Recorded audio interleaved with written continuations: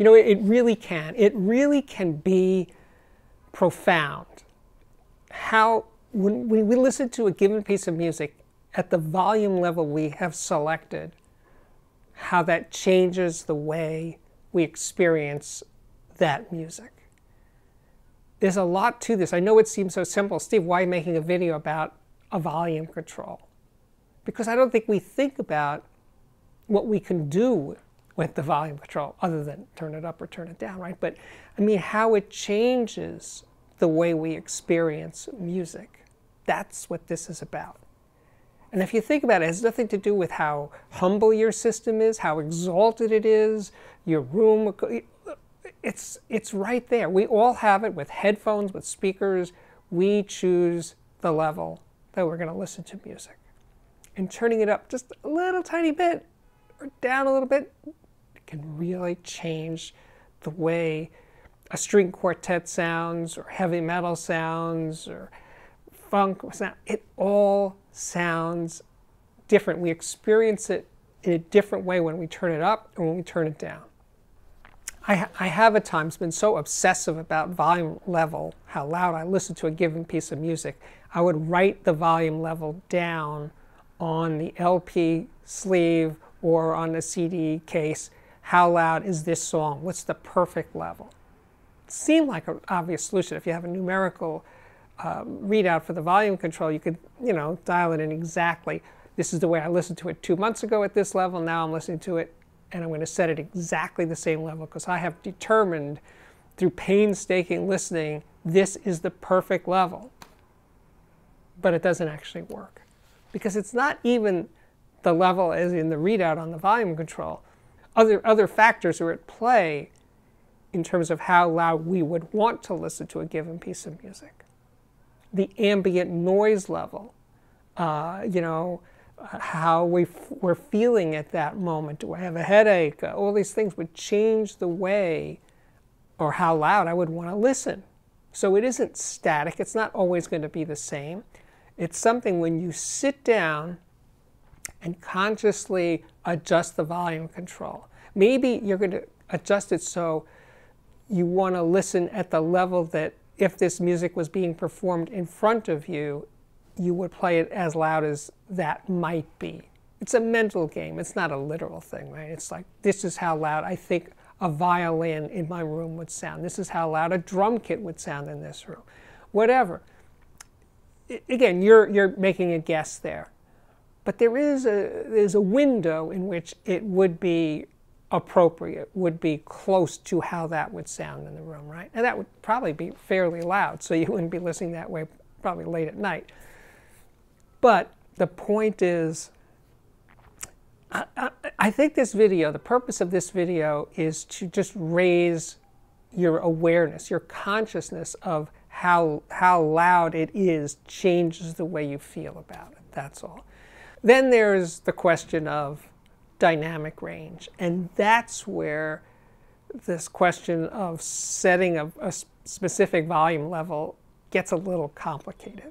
Well, put it this way, it gets complicated if the music is pretty dynamic.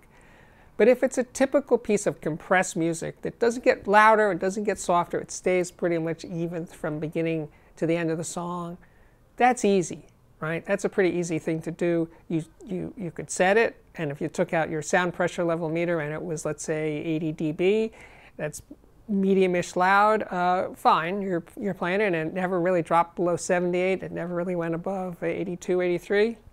That's the way it would work with a piece of compressed music. But if you then said, I want to listen to this, it's got some life to it, I want some real dynamics, and I set the average level at 80, back to setting at 80, but the really quiet parts got down to 57, 56, 55, and then the really loud parts were up there at 90, 92. That's going to be interesting, because when it gets really quiet, you go, man, I can barely hear it. I want to turn it up. And then when it gets really loud, it's like blowing you away because it's so freaking loud. That's part of the reason that people don't like very dynamic music, because it's getting loud and it's getting quiet, it's getting loud and it's getting quiet. They want it to be fairly consistent from beginning to end. Hence, the reason that dynamic range compression happens in the first place is that desire for an evenness of sound level, sound pressure level. So, yeah. But some audiophile labels like Chesky and MA Recording and Maple Shade and Reference Recording, they make music that tends to be either not compressed at all or minimally compressed, and hence loud parts and soft parts. Not exclusive to audiophile labels, it's just more common on audiophile labels. And actually older music, music recorded in the 60s and 70s and 80s, tended to be less compressed than music is today, and therefore has more quiet parts and medium parts and loud parts to a given recording. And setting a level there, certainly for background listening, gets more complicated. But for listening, well, it's more enjoyable because the music sounds more like it does in real life. But let's just talk about it back in the general sense of setting the volume level. I'm still really hung up on this idea of, as I'm listening, I'm tuning it, and then I go, yeah, this is where I want it to be. And a dB or two less, it feels like it needs something.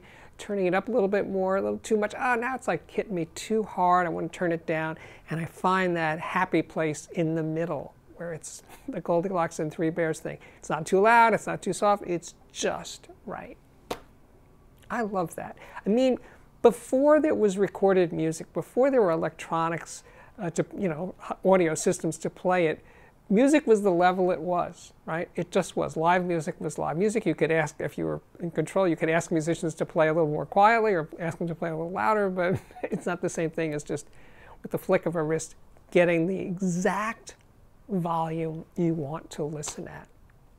We take it for granted. It's so ubiquitous. It's just there. We can always control it when we're listening to recorded music at home or on the go. And I think that that's an amazing control that we have over music that never really existed before. And, I did a video years ago, I think, or I wrote about it, of actually listening at quieter and quieter and quieter levels, because the quieter you listen, you're kind of leaning in, you're paying more attention to the music. When it's hitting you really hard, it's just there, it becomes part of the space, right? But when you listen quietly, just as an exercise if nothing else, you listen quieter and quieter and quieter, and it just draws you in.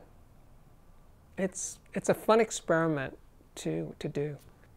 So here's another example of this. I heard about this musician, a classical musician, solo piano recital, and he asked the audience to just chill.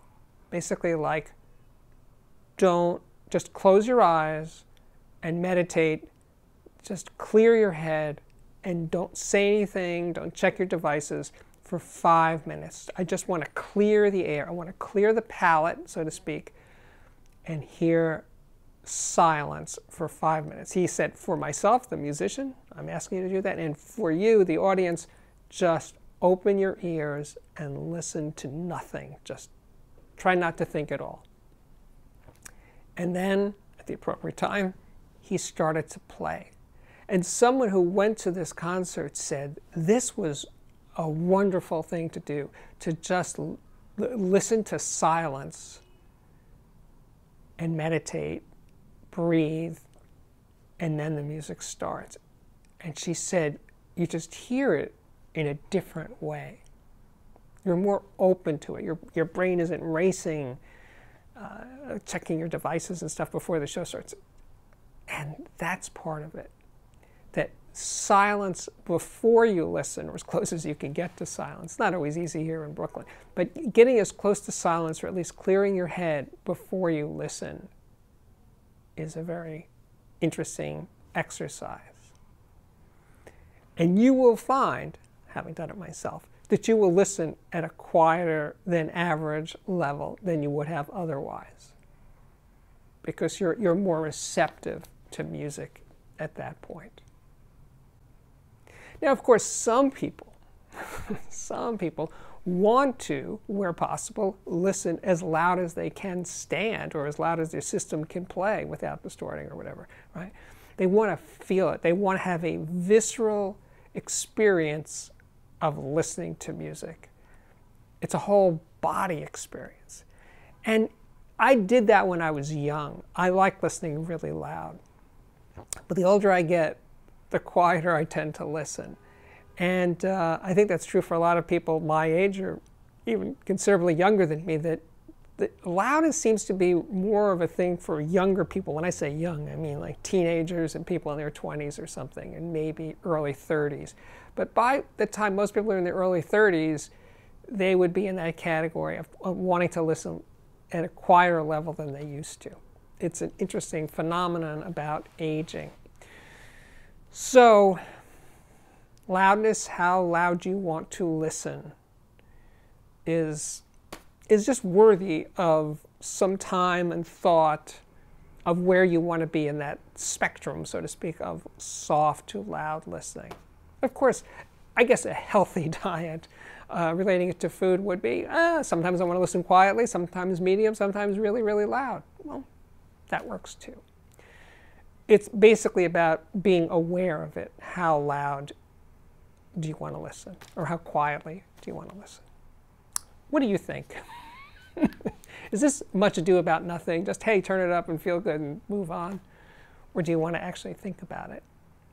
Tell me. Tell me in the comments.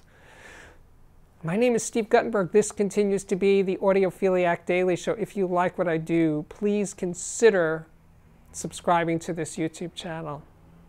If you already have, thank you so much for doing that. You could also check out the Patreon. While you're being aware and open to new ideas, check out my Patreon at patreon.com/audiophiliac. There is definitely a link to that below. But as I always say, or frequently say, while you're here, you could check out the playlist. There's playlists for speaker reviews and headphone reviews and electronics reviews and definitely music reviews. Although I am sort of incorporating music reviews into the gear reviews lately, and I intend, well, probably, that seems to be working well for a lot of people. So fewer and fewer separate music reviews unless there's a need to do a separate music review. Most of my music reviewing will be incorporated into gear reviews, I think. We'll stick with that for a while, see how that all plays out over time. And I have to also mention once or twice that I do a lot of interviews on this channel. And the one I did recently with Christopher Hildebrand, in case you missed that one, who owns Fern and Roby. He makes his own stuff under the Fern and Roby brand, and he also makes products for other people like Linear Tube Audio and DeVore Fidelity. I think that was a really interesting conversation. I don't like to think of my interviews as interviews. They're really more about conversations. So, hope you enjoy them. So check out the Christopher Hildebrand interview, and I will link to it right there. The interview I did with John DeVore a few years ago in his factory, and John is the thinking man's audio designer. How should I put that? He's a thinker. I'm so impressed with him. I like his speakers, and I really like John as a person. I've known him long before he was a manufacturer. He used to work at Sound by Singer. Actually, he arrived at Sound by Singer after I left Sound by Singer, like maybe within 6 months of me leaving, he came. Maybe there was a reason for that. But anyway, John's a great guy. His factory is in Brooklyn here at the former Brooklyn Navy Yard. Just a really interesting man. And I think with that, I can say my work here is at last complete. Thank you again for watching. I hope to see you back here again very, very soon. Bye-bye.